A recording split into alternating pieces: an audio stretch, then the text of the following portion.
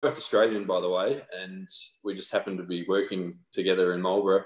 And I also got married about the same time Mark did, and except my wife's from New Zealand, and we essentially ended up, I've stayed in New Zealand, and Mark's moved back to Adelaide. And so I really enjoy my life over here. But, and then Mount Gambier comes in because I grew up in Mount Gambier on a farm just west of Mount Gambier, and that's very close to the vineyard that we're making wine from there.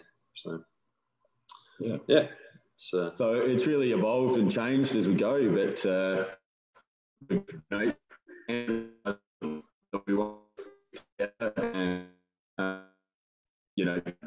Emma and I just love living in New Zealand, and it gives us a great opportunity to be able to go back there and stay involved in the wine industry. And obviously Gus being Australian and Swan, they get to come over here and, make some Aussie Reds and make some wine from Mount Gambier, which is where he's from. We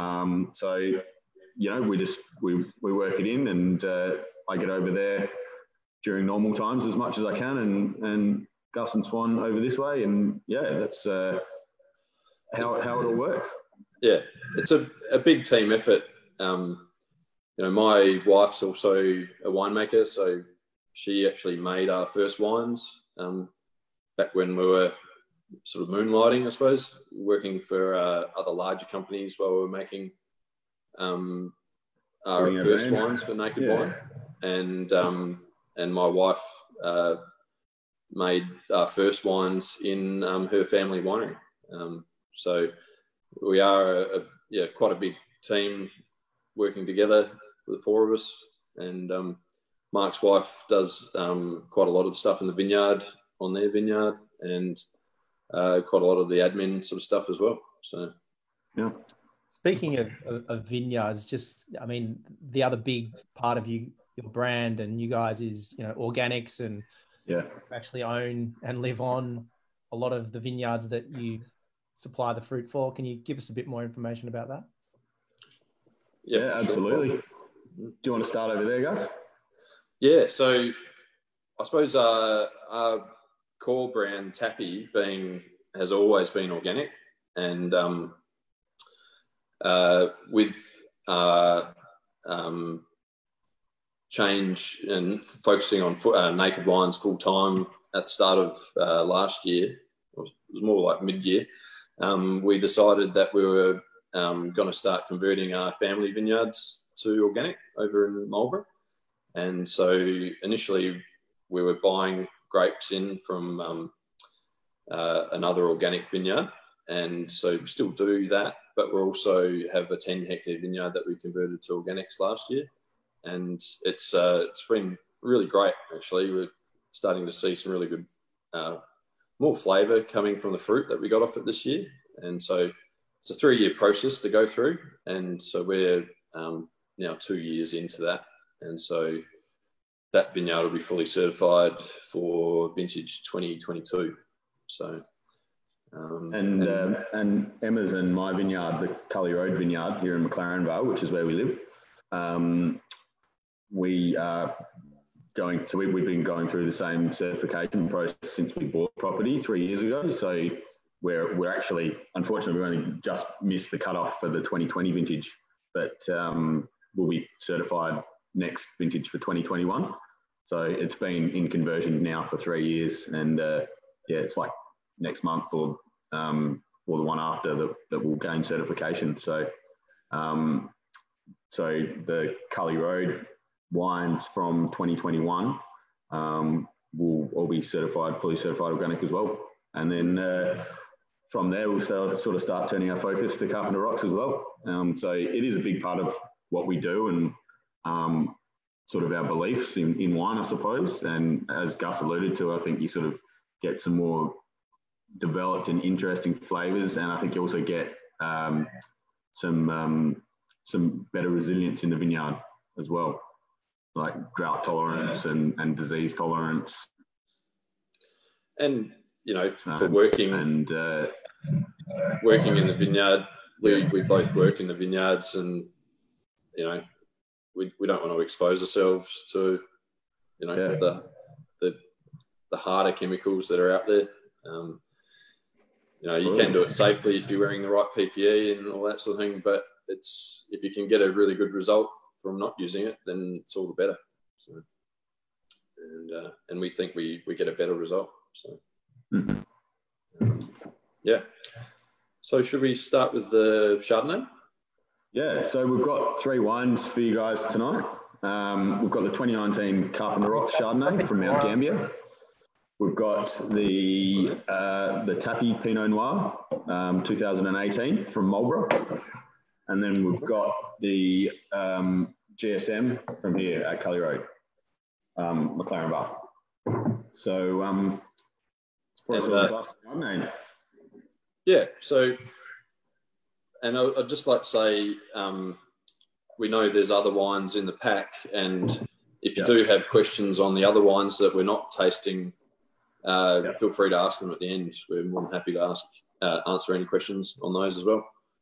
We just sort of thought we'd do it this way because then we've got one wine from each region, from each sort of sub-brand. So. Yeah. So Carpenter Rocks label, the first vintage was in 2018, and as I said before, this is a brand that we started because it's always been a dream of mine to make wine from the place I came from and where I grew up. My family's been a farming family there for about 150 years, and so I'd be the 6th generation, involved in the farm there. So each year for the last 10 years, I've been going back there for 1 month a year to help work on the farm during shearing season, and then it's also given me an opportunity to keep in touch with next door neighbours who planted the vineyard in about 2002, and we think it's got quite a unique terroir, like the character of the place. It's quite a cold region, and it's not quite New Zealand cold, but it's very similar. It's probably one of the coolest regions in the mainland of Australia. So you get very elegant, good acidity, and it's a bit of a theme throughout the Chardonnay, Pinot Noir, and the Pinot Gris that we make from down there. It's very much different to a lot of mainland Australian wines, and it's still a very small region, and we're hoping to pioneer the region and introduce it to a lot more people through the Carpenter Rocks range. So Carpenter Rocks, the name came from a little beach town that's about 10 minutes from where I grew up on the farm, and it's got its name because of the rocks are really jagged, and when a French explorer called Nicolas Bourdon went through there in the 1800s, he named the jagged rocks after the carpenters saw on the wooden boats that they had back then, and the name stuck. So, but it's claimed a lot of ships around that area. I think there was 13 shipwrecks. So that's hence the shipwreck on the label. And over the years, we've come to realise that the geology of the place is linked to the coastline, because the coast has slowly been lifted up over millions of years. And so what's now the coastline was where the vineyard is about probably 6 million years ago. So it's an old beach, and we've got these flint pebble rocks that used to be the shoreline, and then underneath that's limestone, and it's got like a flint pebble mixed with beautiful rich clay soil, and it gives some fantastic flavours. It is a really unique geology. I haven't worked in a vineyard that's got that sort of geological setup anywhere in the world. Not really seen it before, but if you sort of think limestone on its own, it's it's pretty synonymous with Chardonnay and Pinot Noir. So yeah, when we started down there, it's been a really exciting project, and as Gus said, they're an emerging wine region. It's been around for a while, but we think it's got some real promise down there, and you know, hopefully Australia's next sort of great cool climate region. That's what we're sort of hoping anyway. Yeah. And so this Chardonnay, this 2019 Carpenter Rocks Chardonnay, it was handpicked in the vineyard. It's clone 96, which is a Burgundy clone.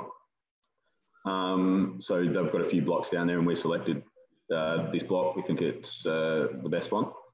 And so the handpicking is probably, there's not a lot of Chardonnays that are handpicked these days because the cost is really high. But we think that the extra quality you get from it is hugely significant, because it means that when we bring it into the winery, we can get the whole clusters and put them in the press and just squeeze the juice out gently.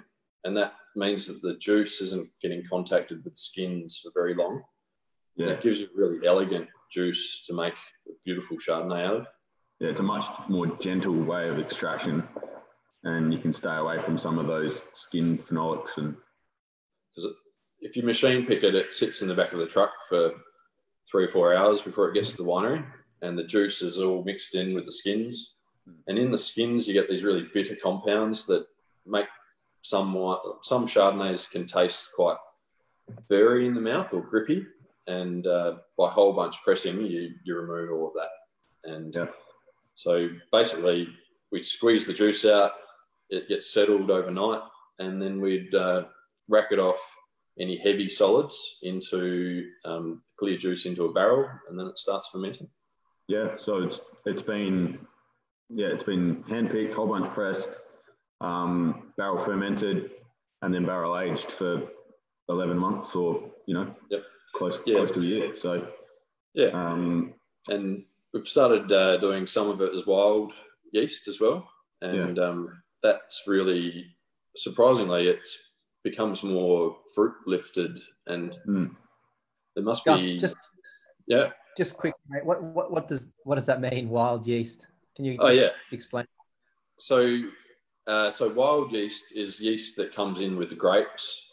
It could be just on the surface of the grape berry, and when you're making wine, typically in big quantities, to reduce the risk, you would be adding yeast that you buy from winemaking companies that actually manufacture winemaking yeast, and they come in freeze-dried packets. They're specific strains and tailored for certain varieties and styles. And they isolate them from, the great regions around the world. But sometimes that makes all the wine taste a bit the same. And we believe that if you have a good natural yeast in the vineyard, you can try and harness that to give you a unique character that comes from that vineyard. And that's what, hopefully you can see that in the wine, that it's reflecting its sense of place. And that's really, as a winemaker. Just quickly, there are a few comments around that. There's lovely flavors, citrus flavors, unique taste. I think they're really enjoying it. Great. Oh, that's great feedback. Thanks everyone. And this wine, I think, we say as it's had about 20% new oak as well. So on the nose, there's definitely some apparent sort of toasty oak there, I think. But as Gus was talking about with the vineyard down there and how we've processed it, we're going for an elegant and sort of a linear style. So I get sort of citrus on the palate and sort of broadening to ripe citrus, maybe some lemon curd or something like that. And then it's got a really nice acid length to it, I find, which is really what we were going for. Even though it's 100% malolactic fermentation as well, which we just let go through naturally. And we've also done some barrel stirring to try and develop a bit more mouthfeel and a little bit more sort of palate weight to it. But it's got a really crisp, linear acid line, which we love. Yeah.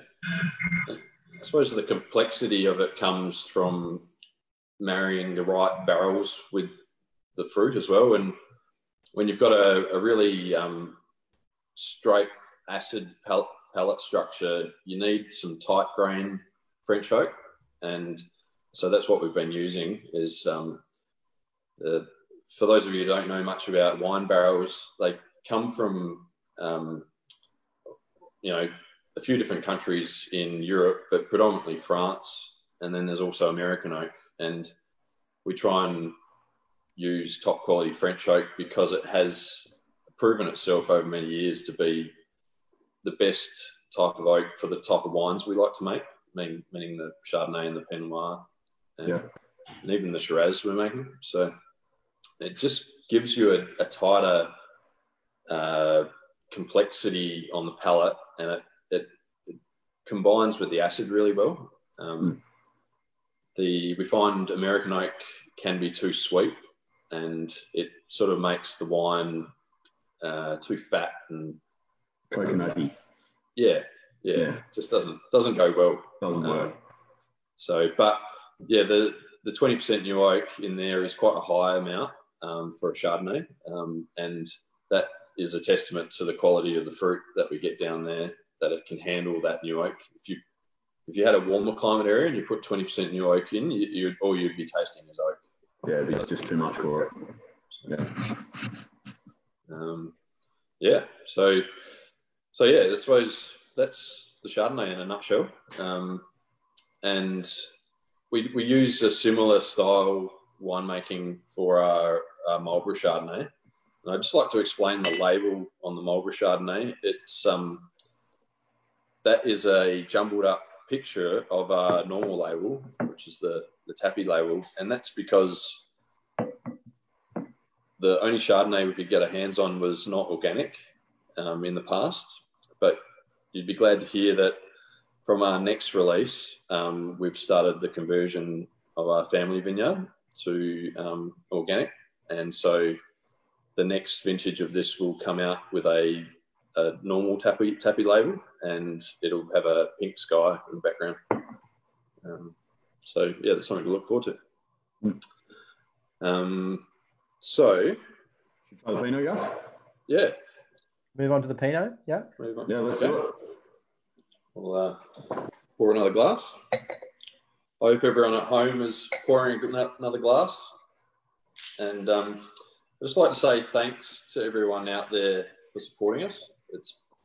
The whole Naked Wines concept is just a fantastic concept, and without it, Mark and I really would never have had the chance to make our own wine, and we'd still be working for a big, large company. And it's just given us an opportunity to do something we've always dreamed of doing ever since we started in the wine industry. And we've both worked in the wine industry for about 20 years, and it's something that it's an amazing feeling to be where we're at now.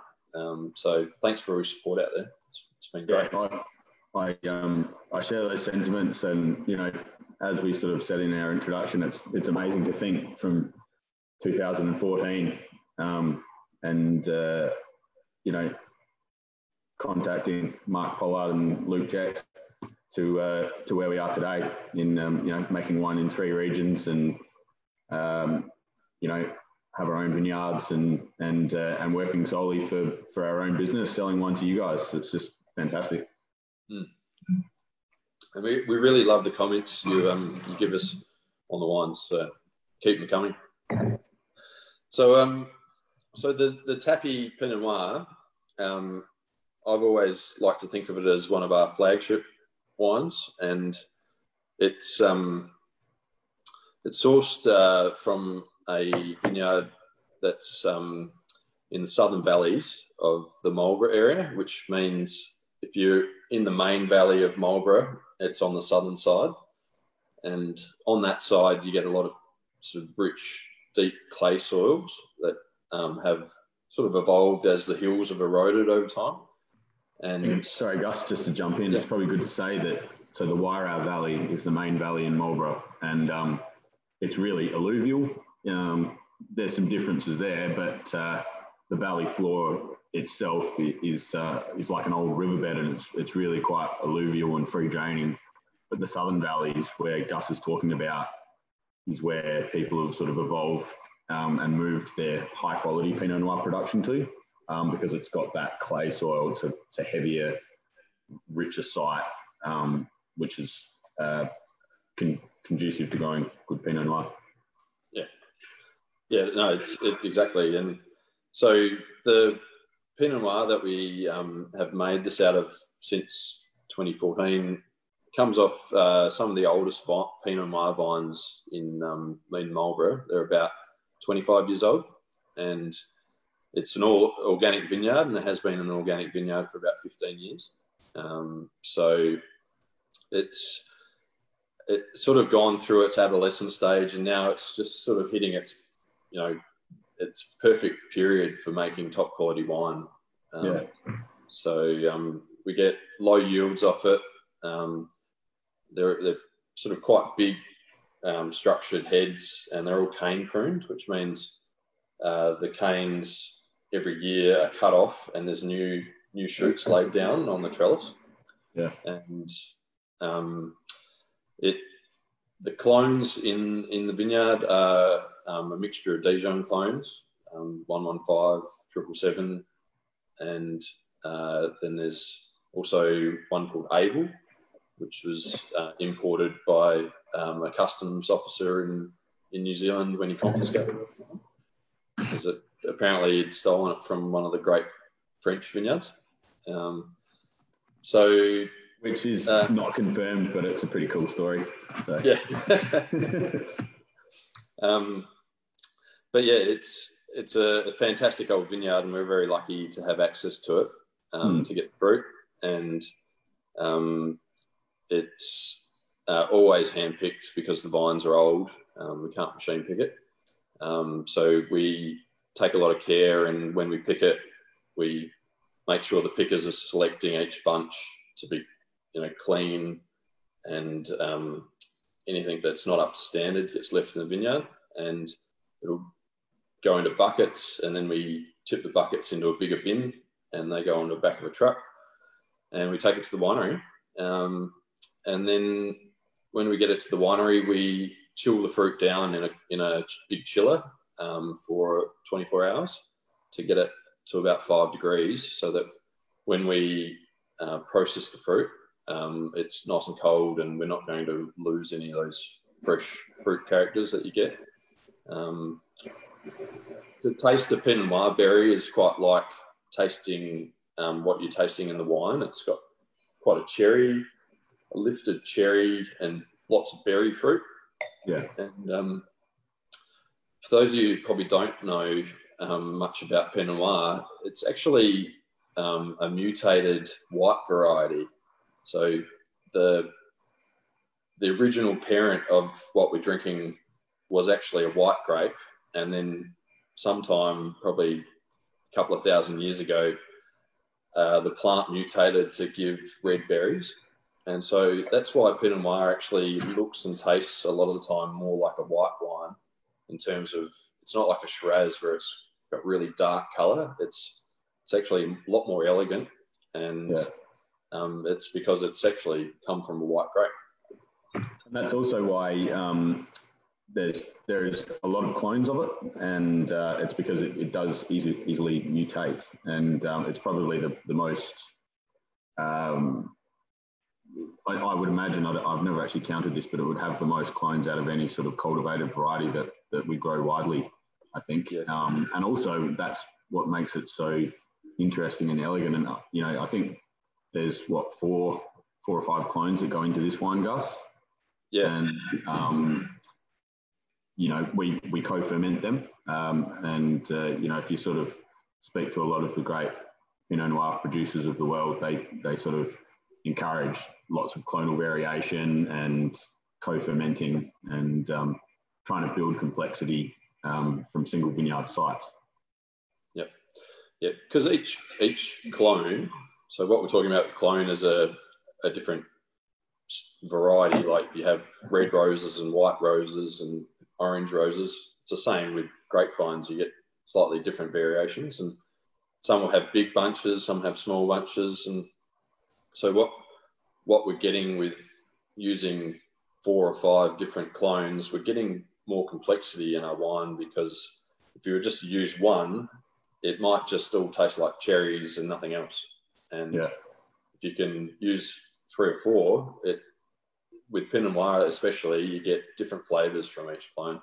You get some earthier flavours. And just quickly, there's a comment. There seems to be some pepper on the palate. Mm-hmm. Right.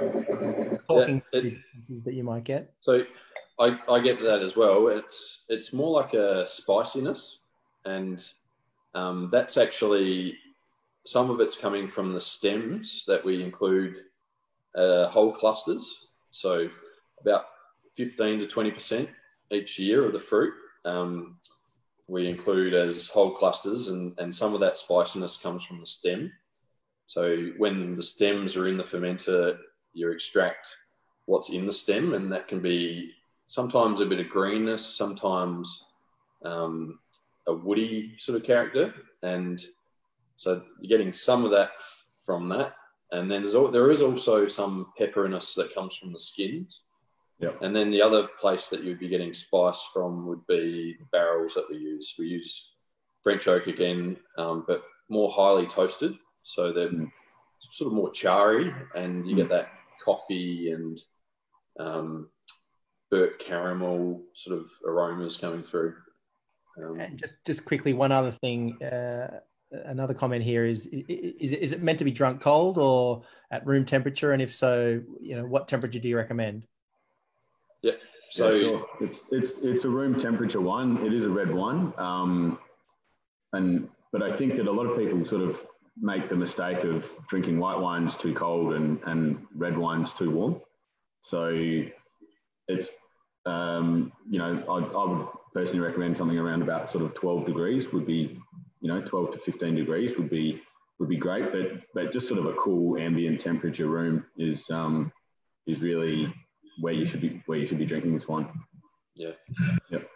My general rule of thumb would be the temperature from where it's made, and not meaning the peak of summer temperature, but just the ambient temperature. So Marlborough, it's 12 degrees a lot of the time. And, that's about perfect temperature to be drinking. And surprisingly, that's actually what we keep our barrel cellar at 12 degrees for aging. And it just seems to be a really good compromise between, if you got it too cold, it won't let the wine mature and evolve, because it's a living thing when it's in a barrel. It's breathing, it's evaporating. And the temperature, if you cool it down, it slows all of that process up. Yeah. But if you have it too hot, it's like if you left a bottle of wine on top of your fridge for a month. It just it tastes like rubbish after it. So yeah. So, but just also to add to this Pinot Noir as well, and just Pinot Noir in general, it's a fantastic variety. I love it, and I love making it. I love drinking it. But it's an elegant red wine, but it's amazing how it is also quite robust, and it holds new oak fantastically. For something similar, we'll talk about Grenache when we speak about the GSM shortly, but something of a similar weight variety as Pinot Noir, that doesn't hold any oak at all, whereas Pinot can sort of hold up to 40-50% new oak and still have that really aromatic nose that you can just build some complexity and other flavors with oak. It's quite unique in that respect. It's sort of you would think something that's so elegant wouldn't be able to handle so much oak as it can, but it's unique. So I think this wine is about 45% new oak. Yeah. So that's it's quite high on the scale of wines, and it's a big expense to go into the wine, but we really feel that it's justified because the fruit, from old vines, it can handle it.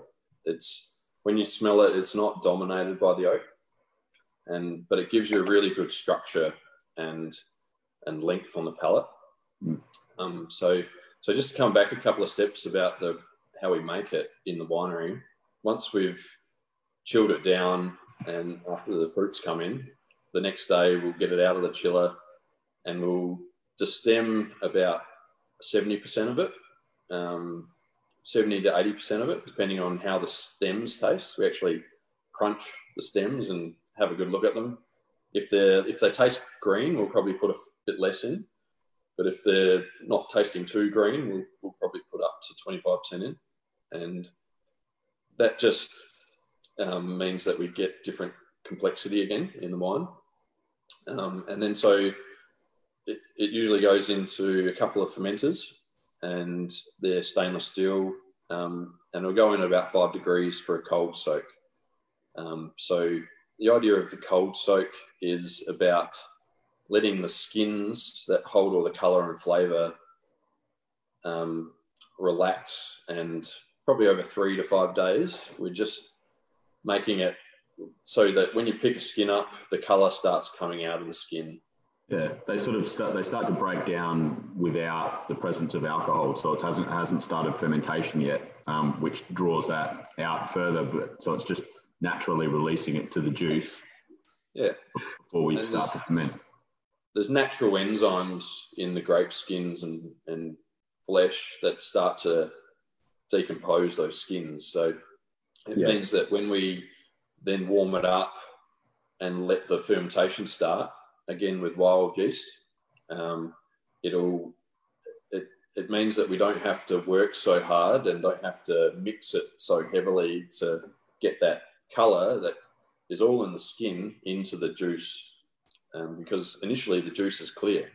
So Pinot Noir is always a low colour variety, but I think a lot of people make the mistake of not giving it that time to let go of its colour early and then have to work it really hard when the alcohol gets higher in the ferment, and that means you start getting a lot of tannin out from the seeds, and it gives you a harder tasting wine on the palate.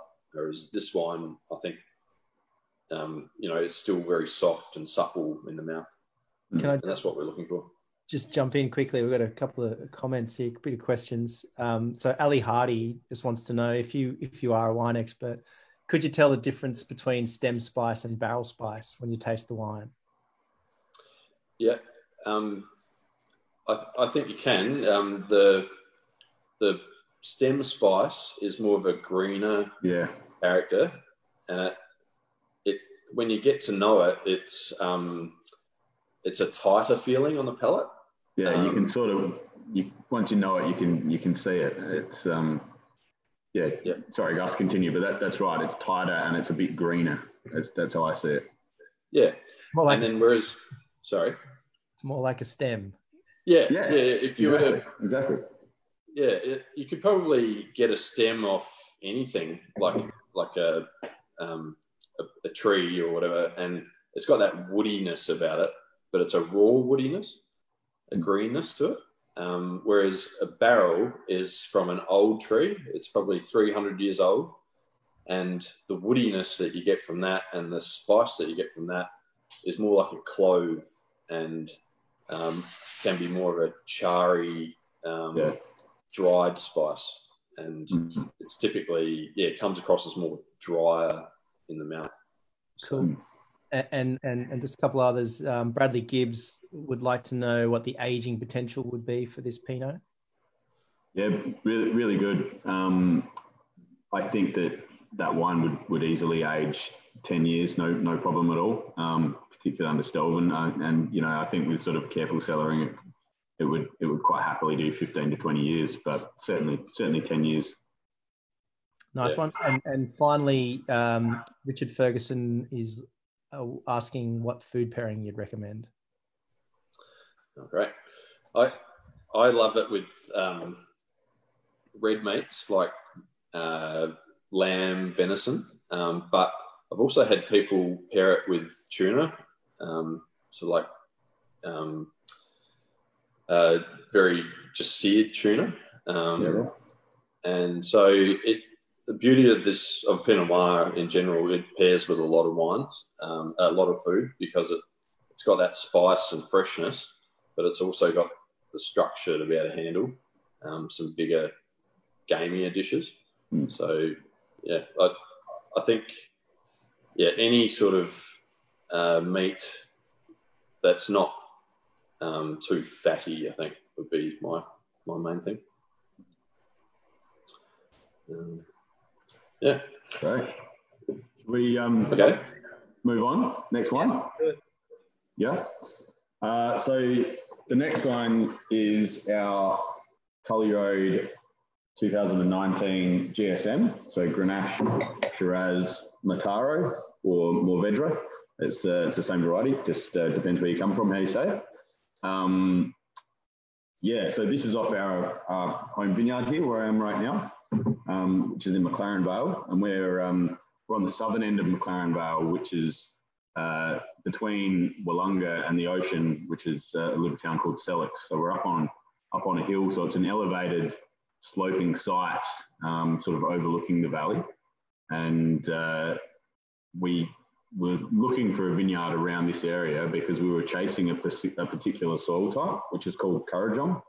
And this one popped up, and it's perfect. It starts there and gets a little bit loamier as we go down, so we see a little bit of variation, which is quite good in the blend. But we chase this particular soil type that's well known for growing high quality Shiraz, and it's when you look at it, there's lots of layers of lots of different rocks.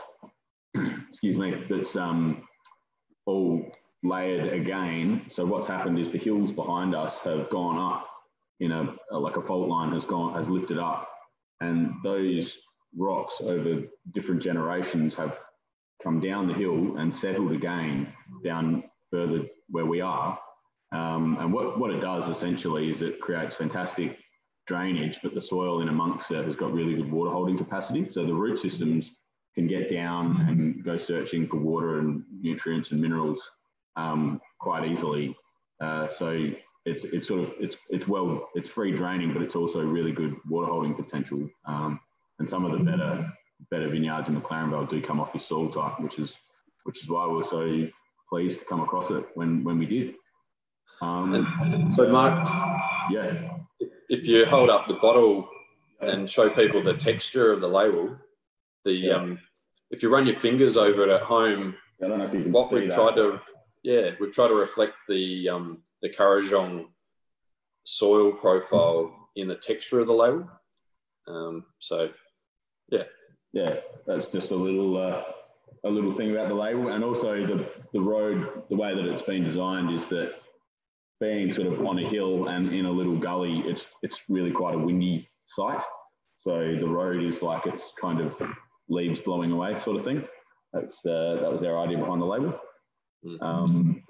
And so this wine, it's a single vineyard wine from our place, and we grow here Grenache. There's a little bit of Mataro, and then the vast majority of it is Shiraz. But our little Grenache block, we love it. It's a really cool little block. It's a bit of a labour of love. They're bush wines, so they're hard work. They're all sort of hand pruned and bent over all day pruning. It's sort of hard work, and then the same with picking. It has to be hand picked because it's not on a trellis. You can't get a machine in there. But we think the fruit's pretty great that comes off of it. So Sorry, guys. They're quite amazing structure.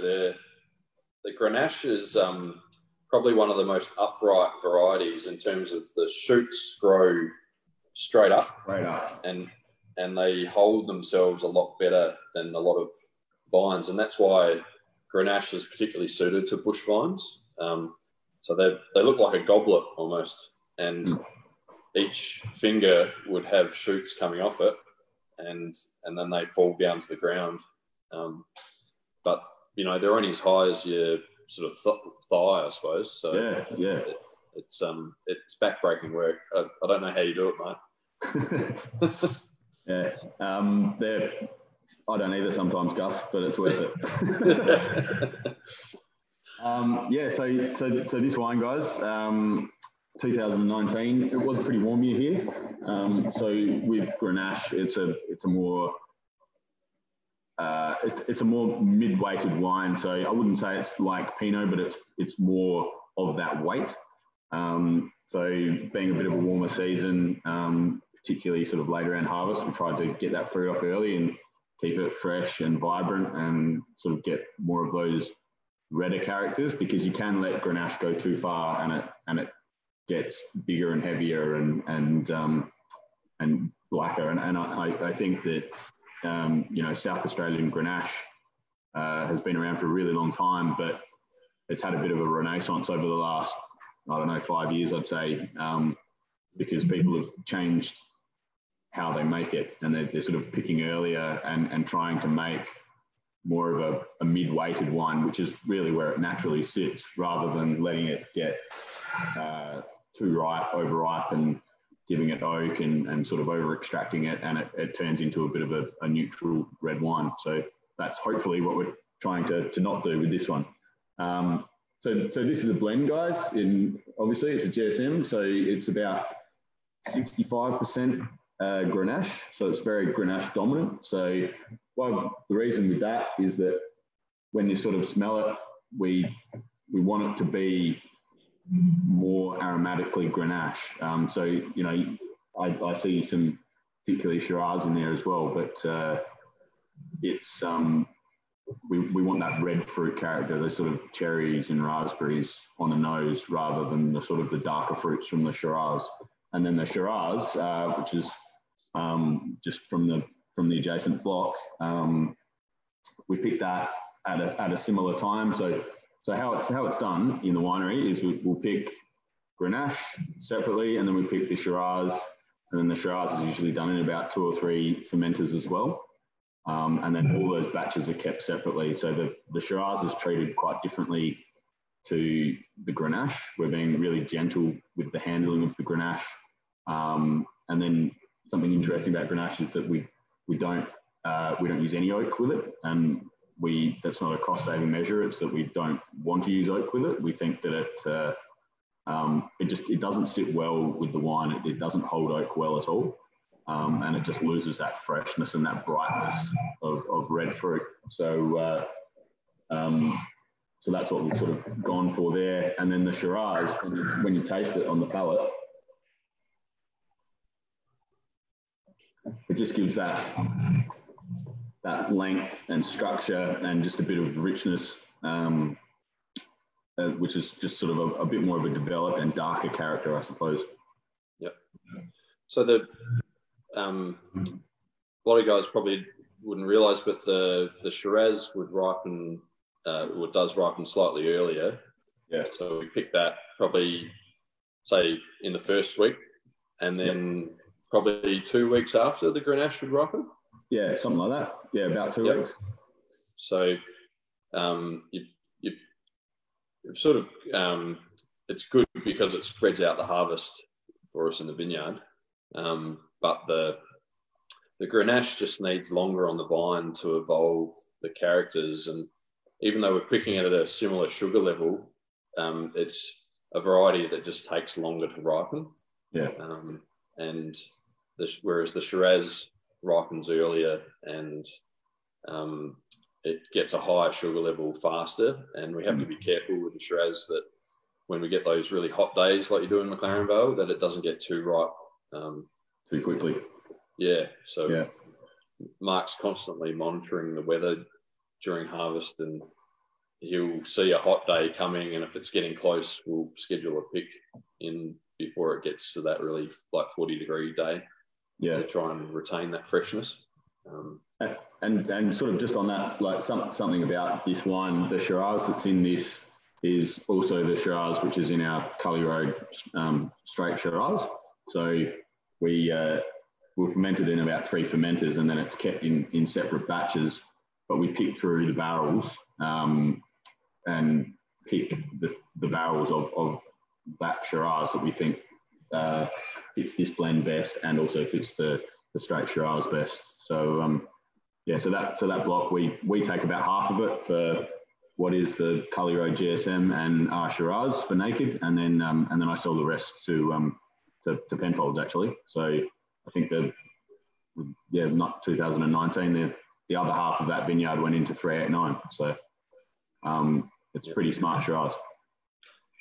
Yeah, it's a very special vineyard, and I think you'll probably see some amazing wines come off that in the future. As you know, now that Mark's been running it for 3 years organically, it's starting to really, the flavors are just getting more and more every year. And I think you'll find that the Shiraz particularly will be one that could age for 40 years.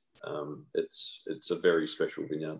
So yeah, and it takes time to learn a site, I think, as well, doesn't it? So yeah, you know, you sort of you make a few mistakes and learn along the way, and just sort of get to know what it likes to do as well. Just exactly. quickly, a few comments from the floor. Sure. Lots of people enjoying it. Absolutely, very smooth, very soft, great structure, etc., etc. Katie Wykes would like to know if the soft tannin was due to the location or the Grenache. Yeah, probably more the Grenache, being Grenache dominant. Yep. And also, Roger Hadgraf is inquiring about the Mataro. You left that off the description.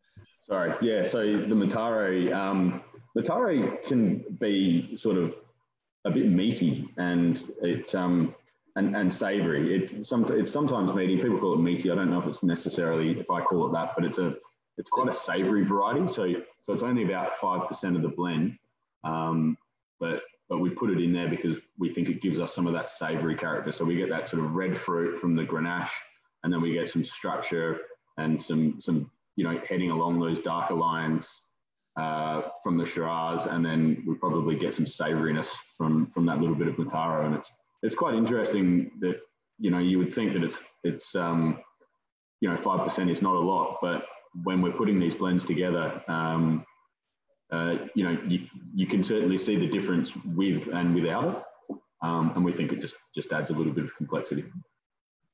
Yeah, I think it also really separates, because we also make a Grenache, 100% Grenache, and that is it's really bright and fresh and lighter bodied, but it's all fruit, and the GSM has a good balance. It's not all the way to a Shiraz where you've just got really big mouth-feeling wine that's blackcurrant and loaded with fruit. The GSM sits in the middle. It's not fruit dominant, but it's got complexity with smoke that comes from the Shiraz, but also this Mataro influence tones down that fruit tone, and I think it makes it better with food, because it sort of goes with more food because it's not overly fruity. So yeah. Guys, I think that's some great descriptions of all the wines. Thank you very much. We have a poll which will be coming out, so it'd be great to hear what all of you think. Vote on which is your favourite of the three wines. Yeah. Should have appeared on the screen now, and you can vote. Oh, even we get to vote. That's awesome. Can you tick all of them? I don't think so. No, I don't think so.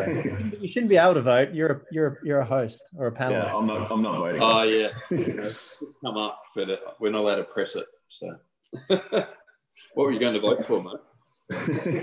I'm not telling you. Just some other questions here. Claudia Long is interested to know if any of your vineyards, Australian vineyards, were affected by the bushfires this year. Yeah, luckily no. So here in McLaren Vale, we got away with it really luckily, because our neighbours just up in the hills, not far away, they had a really tough year of it. It was horrible for them up there. So it's awesome for people to be supporting the Adelaide Hills, and I think there's been a big push for people buying Hills wines, which is great, and I really encourage it. But luckily, no, we had smoke around, but it was early in the season, so there was big fires on Kangaroo Island, which is quite close to us here, and there was a few days that it came over, but it was really sort of high atmosphere smoke, and there was a lot of testing done in the Vale. You can take grape samples and get them sent off to test for presence of smoke, and we did that all across the Vale, and a lot of wine companies did, and yeah, the Vale escaped it, which is great. And then down in Mount Gambier again, we got lucky. There was no fires or smoke as such down there.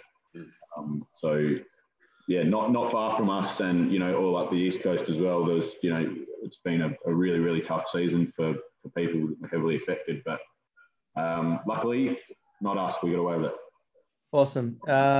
Just quickly, Peter Doyle, I believe he's one of the Altschwager clan. Oh yeah, yeah. Cousin. He's asking, have you picked all of your vintage from all three regions? Yes, we probably finished picking about 4 weeks ago or 3 weeks ago in New Zealand. Last pick was the Sauvignon Blanc, and that came in. I think a lot of people over here panicked with the COVID lockdown coming in, and I don't know whether it was foolish, but we refused to pick until it was right, and we're probably in the last week of picking for people over here. So, but it was perfectly right, and it's really looking really good in tank. So, but yeah, good to have it all off, particularly. And that same week, I think we picked the Pinot Noir in for the Carpenter Rocks in Mount Gambier. Correct. The same week, yeah, within a few days of that. So we've sort of finished up about the same time. Yeah, no, it's good to have it all in the tank. That's for sure. Fantastic. I think we've got the results. So let's see which is the most. There you go. The GSM. There you go. Well done. It's a beautiful cool wine, though. But a pretty even spread as well. So pretty close. Yeah, pretty close. Yeah, which is great. It means that you guys like all our wines, which is awesome. No, thanks for listening, everyone out there. Yeah. Now, Mark, you had a bit of an announcement. Yeah, not an announcement actually. I just talking with Paul and the Naked team during the week, trying to set up this webinar. They asked me to not announce it, but ask you all a question of who the next Naked Wines winemaker is going to be. So I actually don't have the script in front of me, but I'll try and remember it. So you can see if you can guess who it is, and on all the Naked socials, share it around and see if you can guess who it is. So he's a Brizzy guy and a renowned wine judge around the country, like the Australian National Wine Show.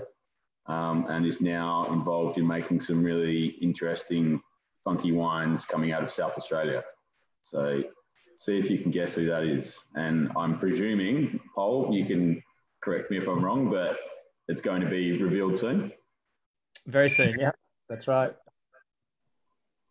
Yeah, it's exciting times. It's always great to bring on more winemakers. So it's always exciting.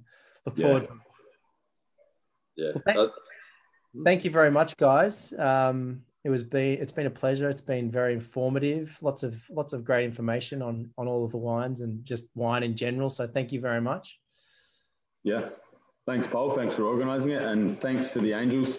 Thanks for your continued support. We couldn't do it without you, and it's fantastic to be able to do things like this and interact with you. Thanks for all the questions. Yeah, and thanks from New Zealand, everyone. We're really so lucky to be making wine for you guys and getting all the great feedback.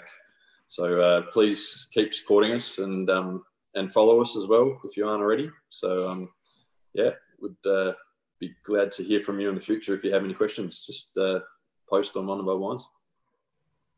Awesome. Okay, cool. Great. Thank you very much. See you later, everybody. Thanks, guys. See you Thanks, later. guys.